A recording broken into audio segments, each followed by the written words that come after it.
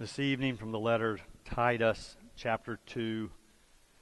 For the grace of God has appeared, bringing salvation to all, training us to renounce impiety and worldly passions, and in the present age to live lives that are self-controlled, upright, and godly, while we wait for the blessed hope and the manifestation of the glory of our great God and Savior Jesus Christ.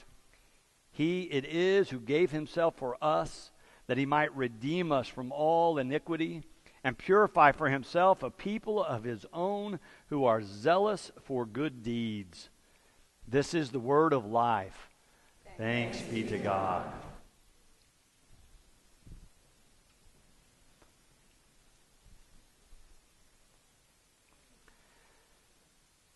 I don't know about you, but I get tired of the headlines telling us about the latest fatal shooting in our country.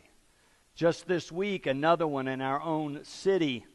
But in the last few weeks, I've read about fatal shootings in traffic, in parking lots, in grocery stores, sometimes in neighborhoods, or even in a family home.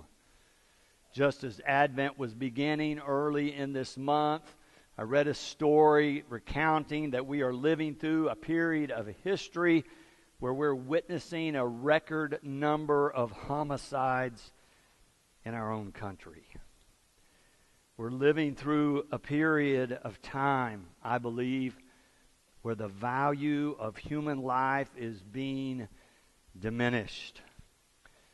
It seems to be fueled by illicit drug traffic, some mental illness, some greed, and ready access to deadly firearms. But as I was reflecting on all of this, it seems to me that there is another factor at play here. It seems to me that we are veering away from our best selves and our highest values toward becoming a culture of attack, where people feel free to attack someone physically or verbally or emotionally. It can happen in fatal shootings, but it also happens in a lot of other ways in our everyday lives. I heard a story not long ago about a Little League sports team. Dads coaching elementary boys. One dad made a call, the other dad didn't like it. They're on the same team, mind you, and the other dad starts attacking the one who makes the call. But it's not just out there, it's not just in sports, it's not just in shooting, it happens in churches too. The pastor says something someone doesn't like, and you can be sure here comes a letter or an email attacking something someone has said. Has become so common, even in our churches. Maybe you've experienced it in your own life, at work, or with your family, or if someone who you had counted as a friend who has turned on you and decided attacking you is the best course to follow. But it's not just our time and place. It's been happening in the church from the very beginning. You can read about it in our own scriptures, in our earliest Christian communities where they were struggling with this. Just 2 verses beyond where I read to you in Titus, this advice is given to the Christians. Remind them to speak evil of no one, to avoid quarreling, to be gentle, and to show every courtesy to everyone. For we ourselves were once foolish, disobedient, led astray, slaves to various passions and pleasures, passing our days in malice and envy, despicable, hating one another. That's advice given to the church in terms of how they're supposed to treat each other. Would not have been written unless they were doing those things to one another.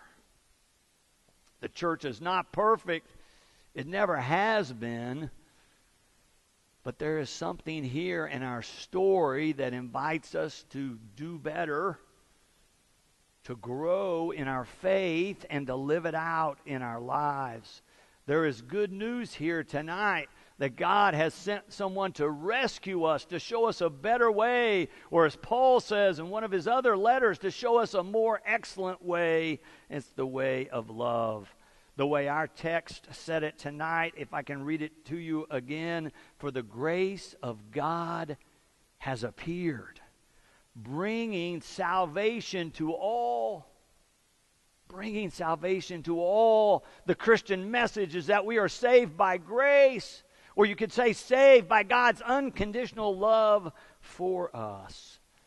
And not only saved from the guilt of our sin or wrongdoing, but the gospel proclaims that we are given power through God's love revealed to us in Jesus Christ to overcome this culture of attack, this destructive power of sin that sometimes takes over our lives. In verse 12, Titus describes this power of salvation at work in our lives like this. He says it's training us to renounce impiety and worldly passions, and in the present age to live lives that are self-controlled, upright, and godly. It's a challenge to get better, to do better.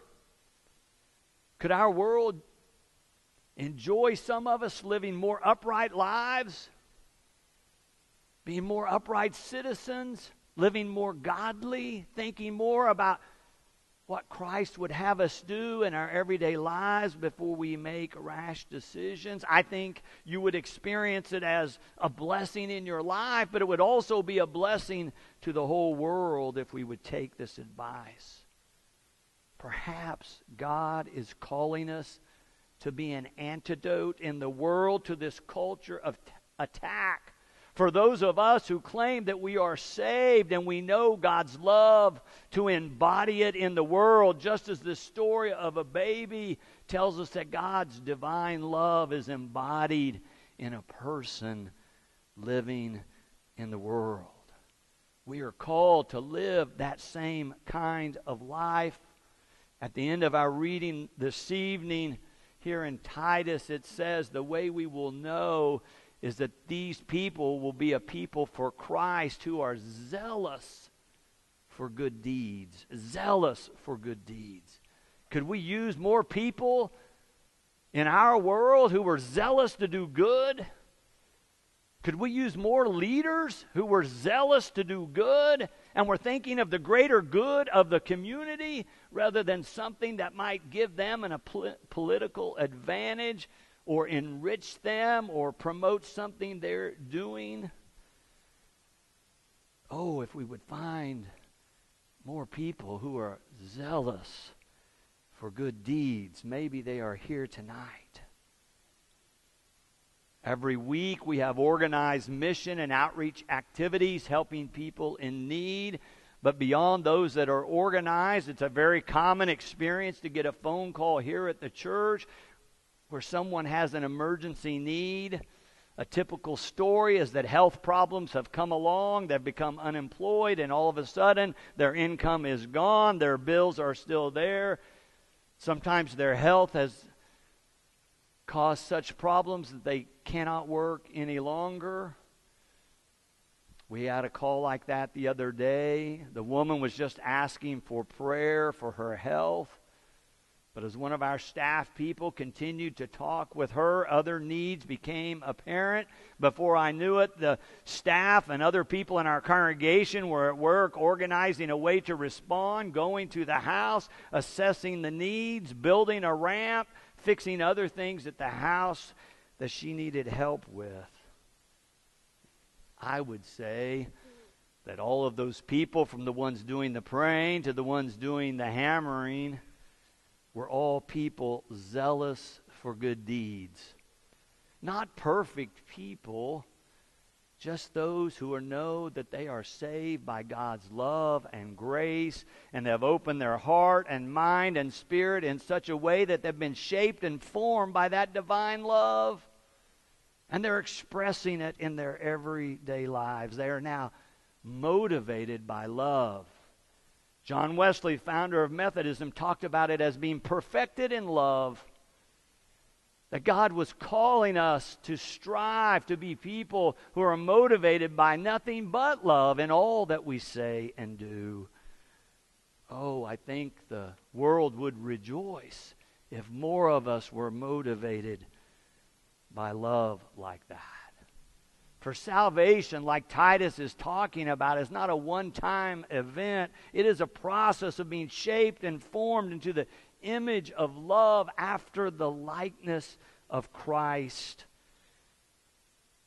Titus says it like this, that Christ has come that he might redeem us from all iniquity and purify for himself a people of his own who are zealous for good deeds. The gospel is trying to pull us back from a culture of attack and pull us into a culture of love and goodness and faith and peace and joy, to call us back from being those who blast others to be those who bless others. Through Christ, this story we've read tonight and the Gospels promise us that as we respond to God's love being offered to us, that we'll be transformed. And in fact, we'll become a blessing rather than a burden in this world of ours. This baby we celebrate being born on this Christmas Eve, the Gospels tell us, is a sign of all of this. You heard this passage from Luke earlier, where the messenger of God comes to the shepherds and says, "Do not be afraid.